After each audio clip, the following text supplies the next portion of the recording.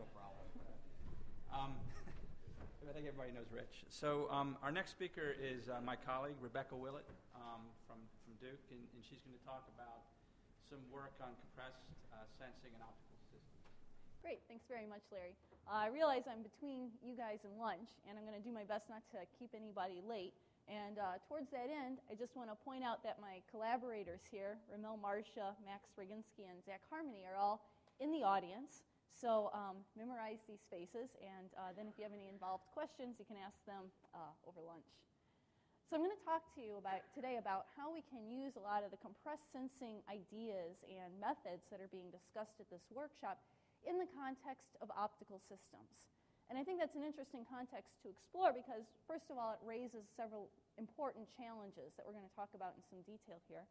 And also because if we can figure out how to address these challenges, then there's a lot of application domains where we can have a pretty nice positive impact. So as Kevin Kelly mentioned yesterday, the detectors that are used to measure light, especially in low light settings, these photomultiplier tubes, are huge.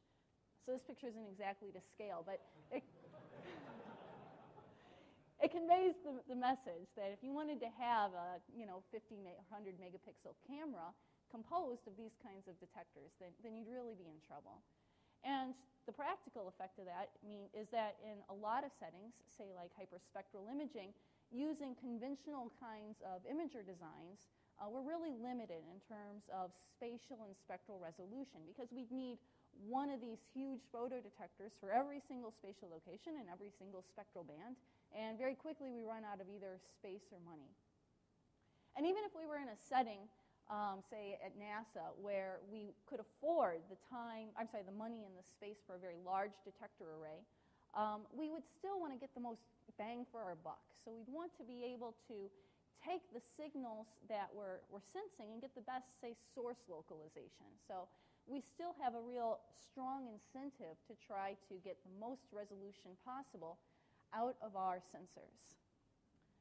Okay, so compressed sensing seems like a natural fit for addressing some of these kinds of challenges.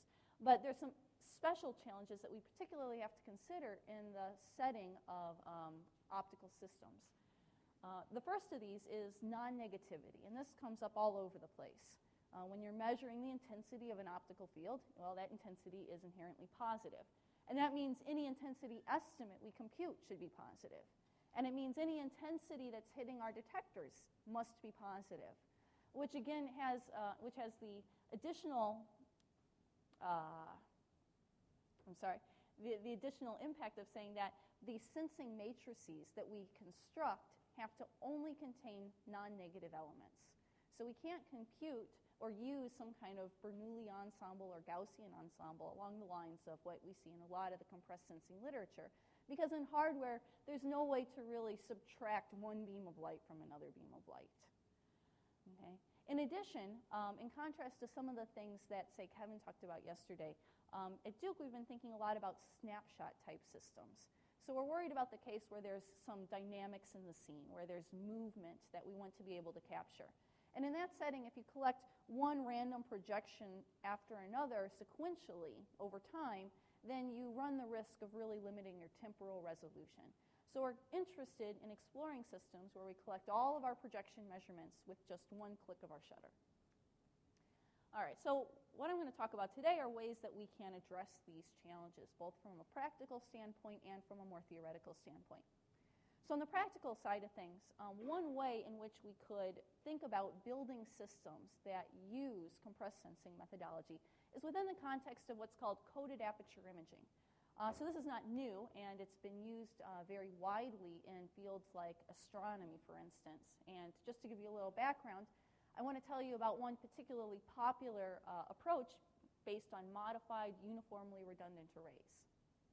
So the basic idea is that you would form a mask, like this Mira pattern that I have here, which would be composed of multiple tiny little pinholes in a specific pattern.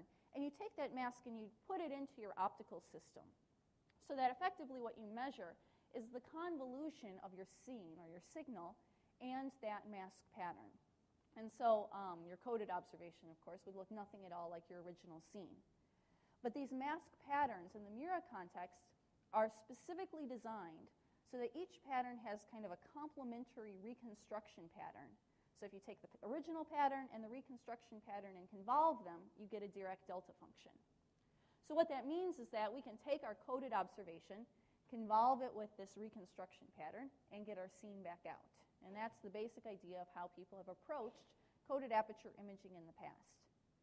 And in fact, if you tell yourself, well, I'm going to restrict my attention to cases where I do reconstruction using convolution, then in a sense you can prove that these mirror patterns are optimal.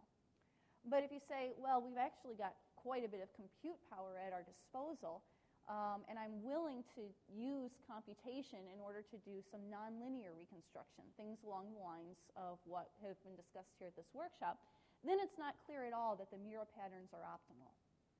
Another drawback of the mirror kind of setup is that the resolution that we can get out of a system like this is inherently limited by the size of the detector. If we've got a detector with n different photomultiplier tubes in it, then we get an image with n different pixels in it, and that's the end of the story.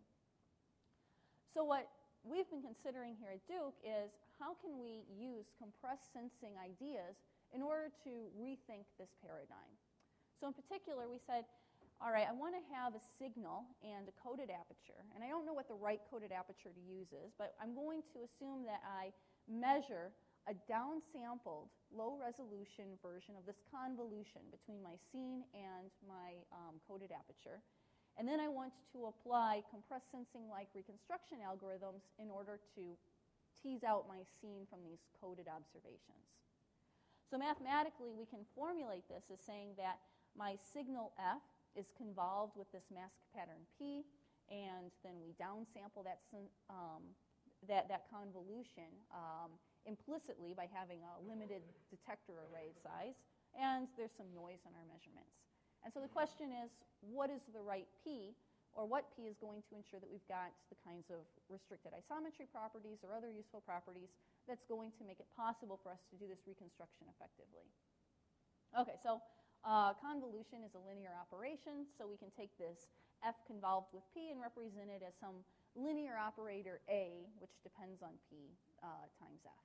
And so the question is, how do we design A so that it corresponds to a realistic coded aperture and corresponds to a practical compressed sensing problem that we can solve? So what we observed is that this sensing matrix, AP, along the lines of what Justin was talking about earlier, has some very special structure in it, similar to the Toplet structure. With these two-dimensional signals, we actually have a block circulant matrix with circulant blocks. And so what we demonstrated is that we can actually generate a pseudo-random matrix A with this structure and with these inherent symmetries so that it corresponds to a real mask pattern so that all these positivity constraints and everything are satisfied. So we can actually think about it corresponding to something real. And so that the resulting sensing matrix, D times this A, satisfies a slightly weakened version of the restricted isometry property.